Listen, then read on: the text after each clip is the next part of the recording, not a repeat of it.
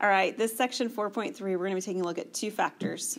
One is called greatest common divisors, and the other is called least common multiples.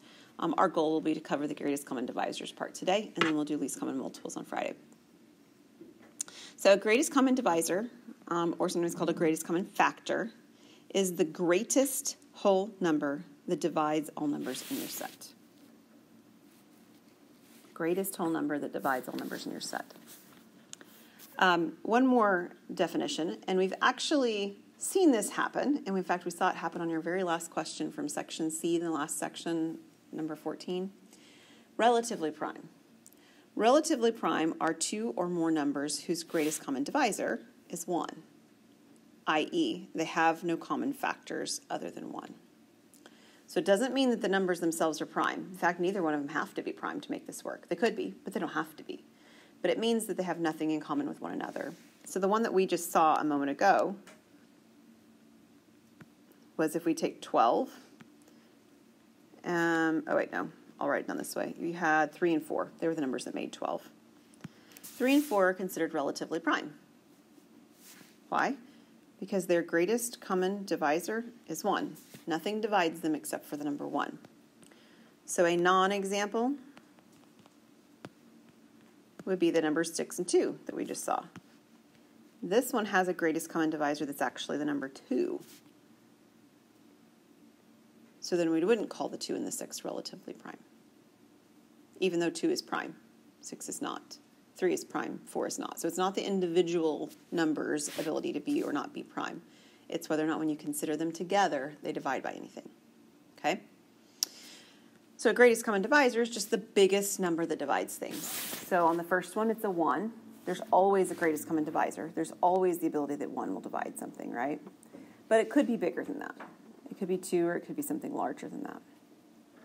So what we're going to spend the rest of today doing is actually looking at ways to find greatest common divisors. And they work well at different points in curriculum. There's probably some that you're more familiar with because they extend into algebra a little bit better. And so you might be like, oh yeah, I remember that one. And some of these earlier ones, you're like, I don't remember doing it that way. And that's kind of why, is because they lose the ease of effectiveness on some of these ways of doing it. But in their own right, they all work. Okay, so the first one is called the intersection of sets method. In this method, what you do is you list all the divisors of each value, and you simply pick the largest one that they have in common. Okay, list them all, pick the biggest. Okay, this works really well for small numbers. It works really well for numbers that don't divide by a lot of stuff as well, okay? Or numbers that are somewhat familiar to you to be able to do the division easily. Okay, so we're going to do an example with numbers that are able to be done nicely with this, 12 and 15. Now, we've seen these numbers before and talked about ways of finding factors, and we've talked about the fact that factors come in pairs. So as we list them, if we list them in pairs, it'll be most helpful. In fact, I think I'll move my 15 over to the side, and we'll list them from top to bottom.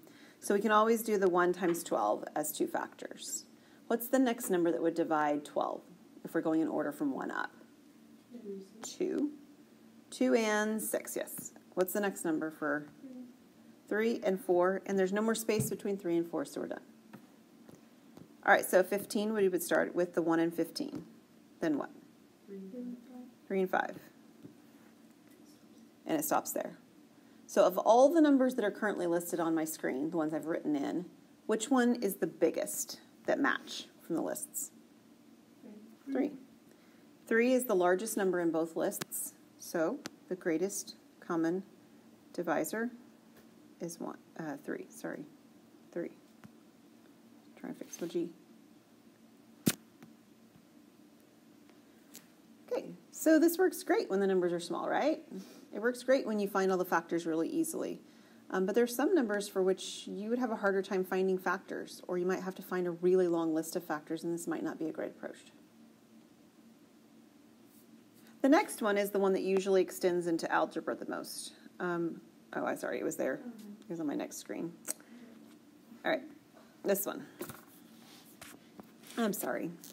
I just didn't switch my screen. Prime factorization. Prime factorization method, you construct the prime factorization for each number. Secondly, you choose all prime factors that are common to each factorization. You list each prime with the smallest exponent in any of factorization. And then you find the product of the values. This extends nicely into algebra because it's obvious how it works when you get to variables. Variables look a little bit less direct when you're looking at this other method over here that we had done. It's not quite as clear what's going on. So we're going to do numbers that are a little bit bigger. Prime factorization method works better for bigger numbers than the previous one does. Now, we looked at ways of finding factorizations in section 4.2. We made trees, right, that went down. And we also did this division algorithm that went down. I'm going to go with the division algorithm moving forward. That's the one that I like the best. But if you like trees, feel free to do a tree. It's not going to hurt my feelings at all. Okay? So we're going to do the 400 first. And remember, our goal is to look for the smallest prime factor of 400, which would be 2.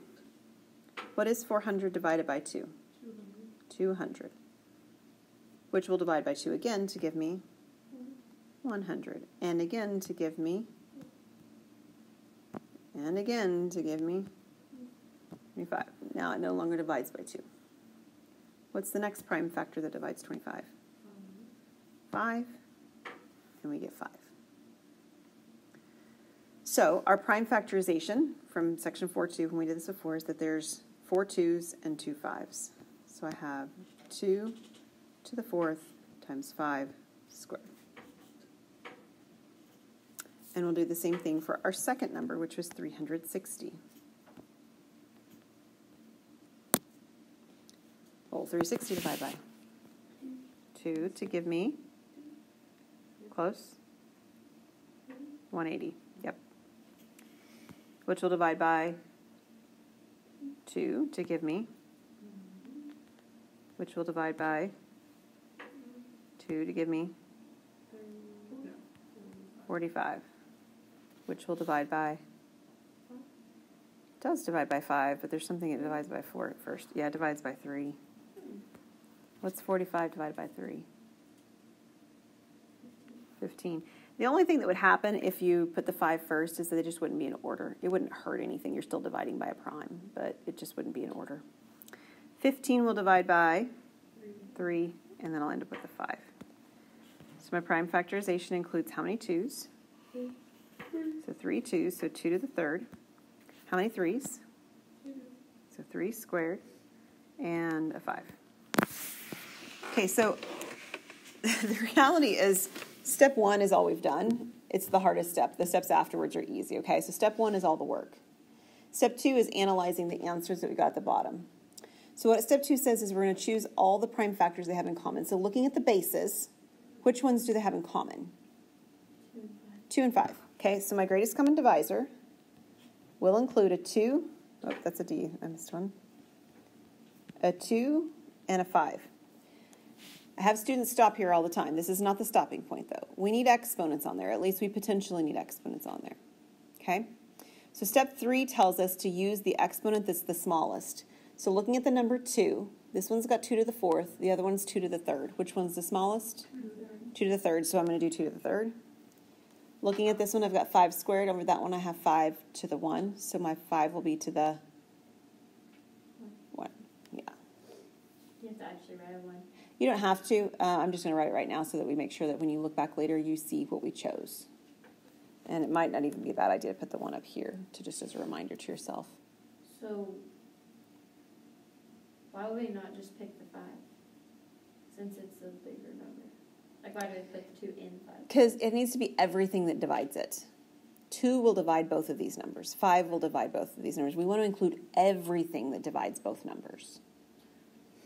Oh, I didn't. And we're not quite finished yet with it still. But so on example 1, if there would have been, like say there was a number 2, like say 2 divided in 15, we would write 2 and 3. Well, in this one, it doesn't work like that. The reason we didn't need to worry about it here is because let's say 2 and 3 both divided them, then 6 would have been in your list already.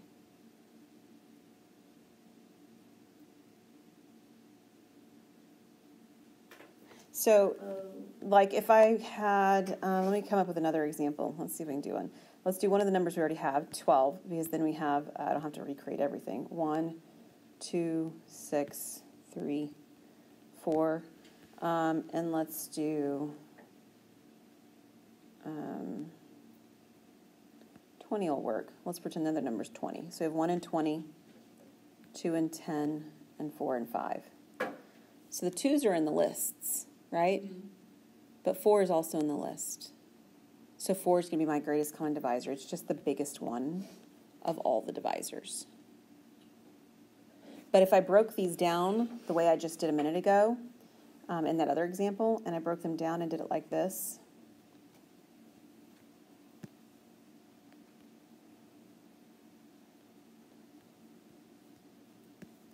we would have had 2 squared times 3 and 2 squared times 5. We would say, hey, they both divide by 2, but not just by 2. It's not only 2. They divide by 2 squared. And if they had something else they divide by, we include that too. They don't in my ones that I just created. But that's why we're using exponents, and that's why we're writing multiple things, is that they divide by lots of things in common. And this one would have. The last step is to multiply the 2 cubed times 5 out. So 2 cubed is 8. And 8 times 5 would be what? 45. Close. 40. 40. So 40, so like if I wrote these out, Kaylee, the way that I just did in that previous example, mm-hmm. I'd have lots of places where they would have things that are in common, but 40 would be the biggest number they'd have in common in that list. Okay. Yeah. Okay. The next one's my favorite. Mm-hmm. I know. I have favorites too. It doesn't necessarily extend quite as well as the last one into algebra, but I like this one quite a lot. This one's called division by primes. So you write the numbers in a row, and you divide each of the numbers by a common prime factor. Then you divide the quotients by a common prime factor, and you repeat, and you repeat, and you repeat all the division until they don't have anything in common anymore. And then your greatest common divisor is the product of the primes. So what it does is it actually takes this kind of an idea and it merges it with the last one, looking for things they have in common kind of at the same time. So let me take a look with you. Our example is 410 and 360 now. So we put them in a row, which means we look like this. We do like this. And we write the division by primes, much like I wrote the division with the prime factorization method in the previous slide. But instead of just looking for what divides the smallest number that divides 410, it has to divide 410 and 360. And it would be a 2, right? So what is 410 divided by 2? 205. Mm-hmm, 205. How about 360 divided by 2? We did this one a minute ago. 180. Okay, we repeat. So we'd still look at 2. Is 2 going to divide both of these? Nope. How about 3? No. 5? Yes, 5 will divide them. So what is 205 divided by 5? 41. And what is 180 divided by 5? 36. Okay, so 41 and 36. Do they divide again by 5? No. 7? No. 11? No. We're done. 41 is actually prime. If you didn't know it, that's okay. But it's actually prime. 36 has lots of things that divide it, but nothing that divides the 41. So we stop. The reason I like this method is because I don't end up needing to do all the massive division because I'm just looking for the things that are in common. Whereas over here, I got to do it all before I can decide what they have in common. Here, I'm looking for what they have in common as I go. The solution then is the product of the primes that you divided by. So this one would be the greatest common divisor, would just be the number 10. Now I'd like to show you, since we did this problem before with the 400 and the 360, what it would have looked like if I'd done division by primes. I would have still done a lot of the same divisions. 2 would give me 200 here and 180. 2 again would give me 100 and 90. 2 again would give me 50 and 45. 2 doesn't work. 3 doesn't work. But 5 does. 5 would give me 10 and 9. And 10 and 9 are relatively prime. They don't have anything in common. And then my solution is just over here. So compare that to all the work for this. This is a lot more work, right? And that alone is why I like this one better, is because we can do those looking for pieces that are in common as we go. And we had the 2 cubed times 5, or the 40.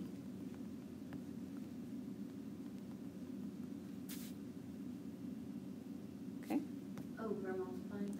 Yes, it's a multiplication.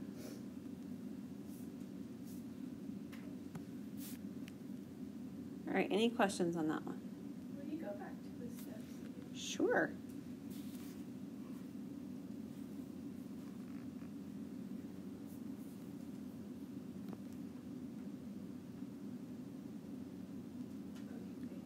Okay, there is one last algorithm.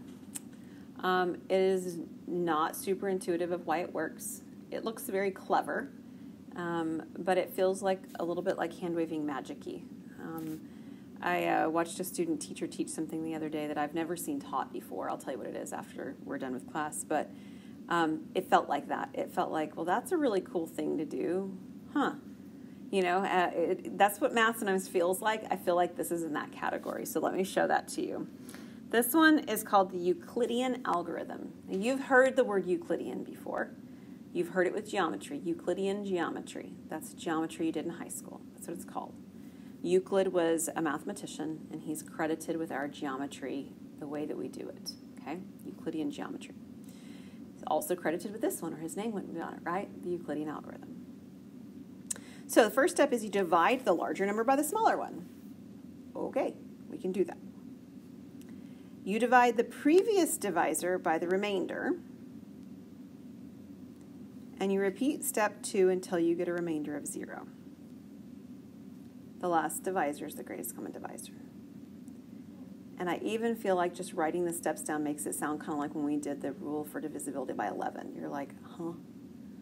There's a lot of terminology on the pieces of information right here, but when you put it into action, it's not a hard thing to do. It's just a little bit mysterious as to why it works. So we're going to take a look. We're going to do 72 and 126. The first step's pretty straightforward. It said divide the biggest number by the smallest number. I can start with that language, no problem. So I've got 126 underneath. I've got 72 on the outside. And what we really care about is we really care about the remainder. So go ahead and grab your calculator. I want you to figure out how many whole number times 72 goes into 126. 1. And then 1 times 72 would be 72. So we subtract. What's our remainder? What was it?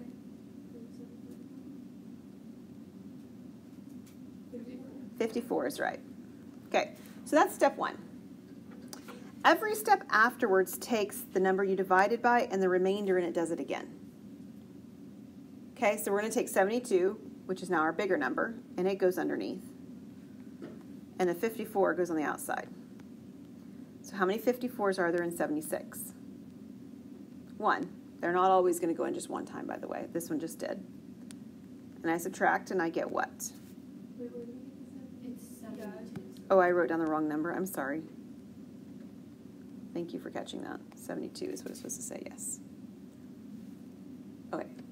What is 72 minus 54? 18. Okay, everybody good? All right, so we're going to do the 18 and the 54. So 54 underneath, 18 on the outside. How many times will 18 go into 54? 3. And what's 3 times 18? 54. It's actually 54 this time. So this being 0 tells us that we stop. So this one says stop here. Okay? And then the last number we divided by is our greatest common divisor.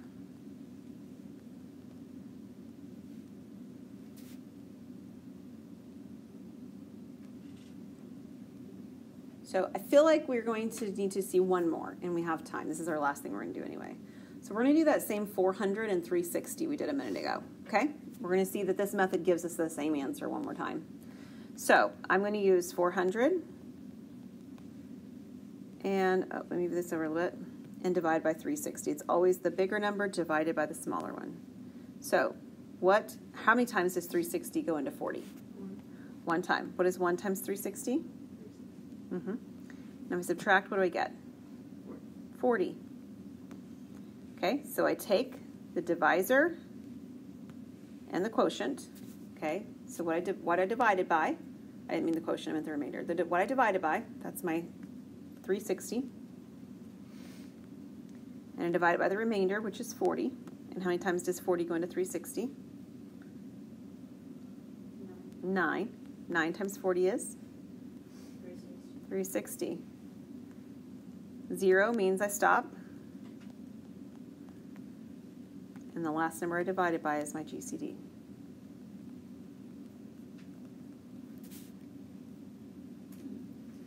So it may feel a little bit mysterious, but on this one anyway, that was the shortest way to do it, wasn't it? It took 2 steps. Okay, let's do the 410 and 360, and then we'll be done for today. So almost identical numbers, but I think it'll take us a couple more steps. 410 divided by 360. How many times will 360 go into 410? 1 time. And when I subtract, what do we get? 50. Okay, so I take a 50 in the 360. 360 is under the house, 50 is on the outside. How many 50s are there in 360? 7 times 50 is 350, giving me a remainder of 10. Then I take 10 and 50, 10 on the outside, 50 underneath. How many 10s are in 50? And 5 times 10 is 50. 0 means I stop. So the last number is my GCD.